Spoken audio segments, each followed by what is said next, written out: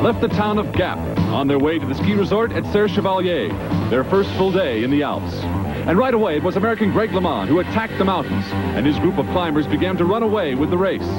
It was 1 year ago when LeMond was given a raw deal when his team asked him to back off his pace and help his teammate Bernard Hinault win his 5th Tour.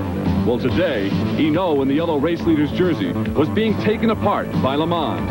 At the start of this stage, Hinault was only 40 seconds ahead of LeMond in the overall standings.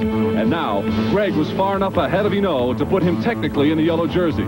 A look back for Hinault, a real look, and Hinault was nowhere to be found. Could this really be happening? Well, it appeared to finally sink in as LeMond realized he should be paying more attention to his race. The Swiss champion Urs Zimmermann leads Greg, and suddenly he is the American's chief worry. This now is the angry Greg LeMond, the man who was promised by teammate Hinault that he would have the Frenchman's help this year. What was being said at the team car? Maybe it's what we heard early this morning before the race. It's been really difficult for me because, you know, we have 2 leaders on the team. Both of us want to win. I always felt that, you know, a promise has been made that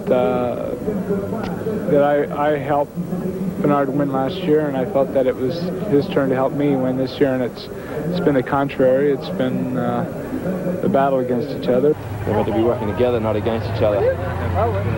But he just told me the war is now on. That's official. I think we'll see LeMond in the yellow jersey tonight. An outrageous prediction? Well, maybe. In any case, the Alps were soon to tell the tale. At last and for the first time in his sparkling career, Greg LeMond is free to ride his own race.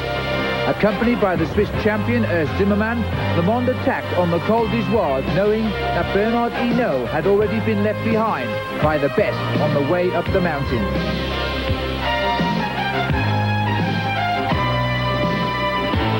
Finally, everything Greg LeMond has promised is coming through. The American who made Europe smile when he said he could win the Tour de France now has the last lap.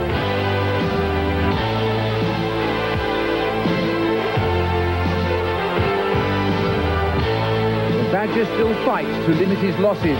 The Tour has still 600 miles to go after today. Hinault knew, though, someday the rider he trained, coached and encouraged would one day become a man who could inherit all the glories that the Tour de France creates.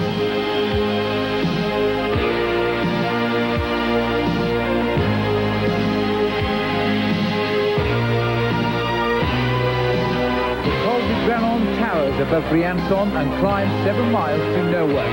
But Greg LeMond will soon remember this lump of granite as the place where he became the first American to lead the Tour de France. The crowd knows history is again in the making.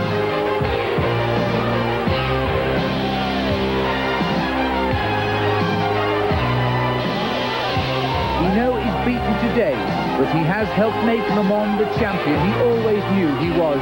Even in defeat, Hinault has every reason to feel proud this day, as all America should. Greg LeMond has only to cross the finish to become the first American to lead the race in a history that goes back 83 years.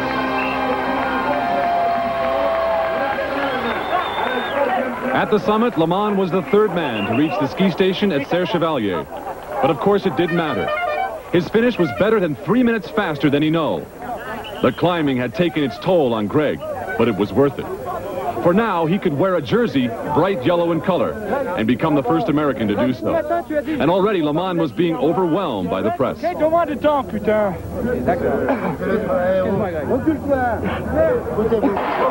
Bernard Hinault, his yellow jersey would soon be gone. And now the historic moment. Greg LeMond in yellow. The blonde-haired, blue-eyed bike rider from Nevada was now leading the greatest bike race on earth.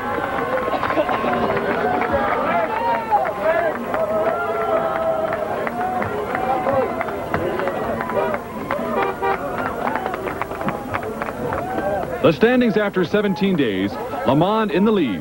The man in the middle, Urs Zimmermann. Afterwards, LeMond put the personal battle with Hinault behind him and put the focus on the finish line in Paris. I think that Bernard realizes maybe that he can't win it now, and I think that Bernard's the type, I mean, normally he'd really keep his word, but, you know, he's been under a lot of pressure, and I think now that I've got a clear advantage over him, I think he really will support me 100%. Back here at our base of operations this Sunday evening, the French Alps, where we feed you our program via satellite. The riders have long since retired for the evening. Greg LeMond with his historic yellow jersey tucked away in his hotel room drawer. But the race is not over for Greg LeMond or the other riders, because upcoming this week, two of the most torturous stages so far, 2 more days through the French Alps. The week ends up with a glittering ride down the Champs-Élysées for the man who can win the 1986 Tour de France. Will Greg LeMond be able to hang on to his first yellow jersey? Will Bernard Hinault be able to take it away from him and win his historic 6th? We'll have it all for you next Sunday on CBS Sports Sunday. For now, I'm John Tesh. So long from the French Alps. Well, John Tesh and Phil Liggett will be at the finish line along the Champs-Élysées in Paris 1 week from today. Channel 21, WHP TV.